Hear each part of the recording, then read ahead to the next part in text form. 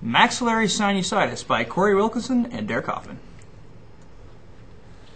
Alright, the definition and clinical findings. We have maxillary sinusitis is an inflammatory response of the mucosal sinus lining caused from a variety of different environmental factors, including viral, fungal, or bacterial infections, allergies, systemic diseases, and other medical conditions. Clinical symptoms the patient may describe include pain and pressure of the facial region, reduced smelling ability, fatigue, and dental pain. Clinical signs may include yellow to yellow-greenish nasal discharge and feverish conditions. The prevalence of sinusitis is 37 million people yearly in the United States. That's roughly 1 out of every 7 people. Prevalence between men and women are equal and can occur at any age. Bacterial infection is the most common cause of sinusitis, with Strep pneumoniae and H. influenzae being the biggest culprits. Alright, the radiographic findings, we use the lesions acronym. L stands for a localized unilateral or bilateral lesion located in the anterior maxillary sinus. E stands for the edge is well defined. S is the shape, follows the border of the maxillary sinus and can range from a wavy form to a round oval lesion. I is the internal structure, is a radiopaque band. O, other structures that can be affected only include the maxillary teeth, in which they can become absorbed depending on the duration and severity of the infection. N stands for the maxillary sinusitis can be unilateral or bilateral, so the number of lesions can be single or multiple. S is the width. Mesial distally can range from the width of a single tooth to the width of the entire floor of the maxillary sinus. The height can vary from just a few millimeters to the entire height of the maxillary sinus.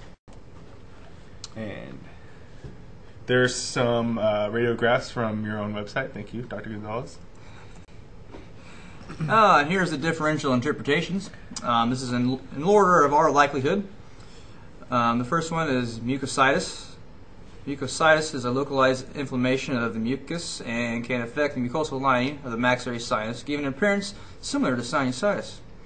Number 2 is cystic fibrosis. Most patients with cystic fibrosis present to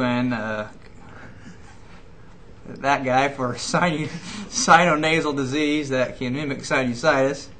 That is an ear, nose, and throat doctor.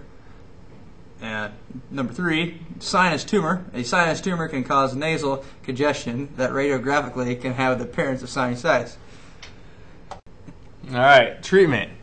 One treatment for severe sinusitis is to place the patient on amoxicillin for 10 to 14 days. Reasons for placing a patient on an antibiotic is because sinusitis can be caused by a bacterial infection that hasn't resolved over 2 weeks. For mild sinusitis, a treatment option is to recommend the patient to use a nasal wash, such as the neti pot, that can be purchased at any local drugstore.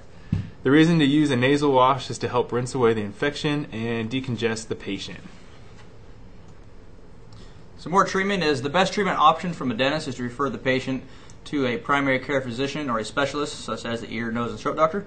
One reason for referral is because that specialist specializes in diagnosis and treatment of disorders of the head and neck. Another reason is because a surgical procedures is necessary. He or she will be able to perform the surgery.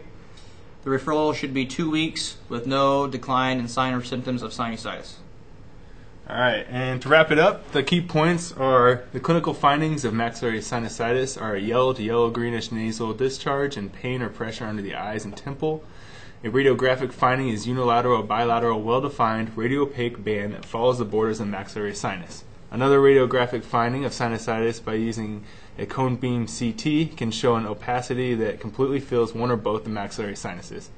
If clinically and radiographically we as dentists have diagnosed a patient with maxillary sinusitis, the treatment would provide would be to refer